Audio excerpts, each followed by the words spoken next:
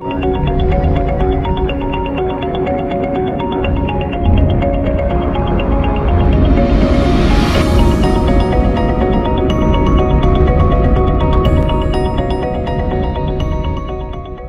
10, 9, 8, 7, 6, 5, 4, 3, 2, 1, fire. Plus 5. ATK and NASA successfully tested the ARES 5-segment solid rocket motor Tuesday, August 31st at 9:27 a.m. The test was important to the company's future and a milestone for the next generation of launch vehicles. The motor burned for 125 seconds and produced about 3.6 million pounds of thrust. This success is a testament to how well ATK and NASA's teams are able to stay on primary objectives. The team is creating a new capability in terms of power and performance. Utah Senator Orrin Hatch.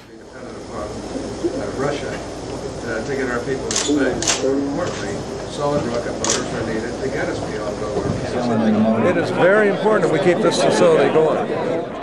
During this test, ATK collected more data than any previous static fire test while accomplishing 53 test objectives through 764 instrumentation channels. Data will be evaluated to better understand the performance and reliability of the design. ATK Vice President Charlie Precourt complimented the ATK and NASA teams for their professionalism and ability to perform under uncertain times. To guarantee jobs or alleviate stress within the next year? Well, I think it's a strong compliment to the skills of this workforce.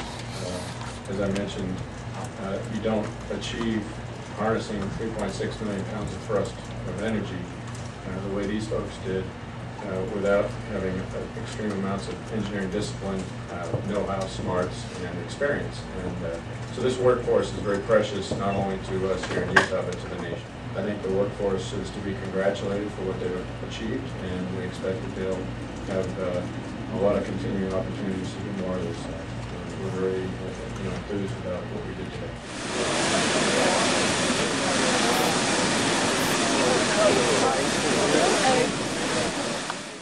After the test, Kent Rominger, ATK Test and Research Operations, discussed the importance of this rocket motor. We've got the most capable rocket motor in the world sitting right here. We're working, it's probably the most reliable as well. Can only help the job. State Senator Peter Knutson. Success of the program depends on success of these tests. And, we have every opportunity right now to show the nation that ATK and solid rocket motors is the way of the future, not just of the past. Had a lot of attention from the eastern part of our country regarding this issue, and I think that this today just strengthens our resolve to make sure solid rocket motors are